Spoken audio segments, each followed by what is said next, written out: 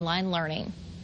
Hartford HealthCare held its COVID-19 briefing earlier today, and officials are discussing their vaccine plan for the coming days.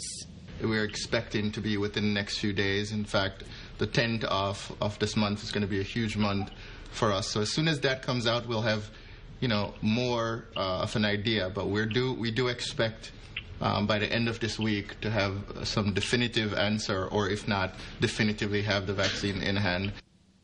Hartford HealthCare says when it comes to COVID-19, they are more prepared than ever. We are going to have much more on what was discussed at today's briefing coming up on Eyewitness News at 4.